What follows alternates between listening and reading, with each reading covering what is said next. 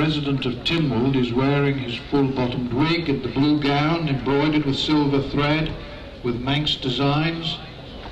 Appointed in the year 2000, the Honourable Noel Kringle, lately Speaker of the House of Keys and formerly Member of the House of Keys for Russia.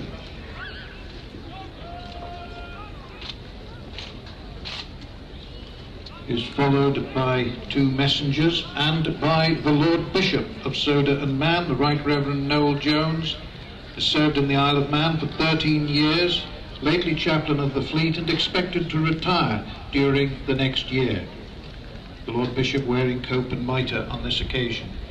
And followed by the two Deemsters. The first Deemster, who will promulgate the laws in English, His Honour William Kane, QC, and the second Deemster, His Honour Michael Carouche, QC, who will promulgate the laws in Manx. They are followed by the Attorney General, Mr. John Corlett, QC, who is an ex officio member of the Legislative Council.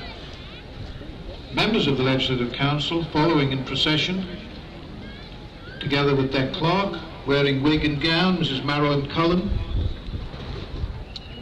And they are followed by the members of the House of Keys, led by Mr. Speaker, the Honourable Tony Brown, member of the House of Keys for Castletown since 1981, appointed Speaker following the general election of 2001. Previously held 4 ministerial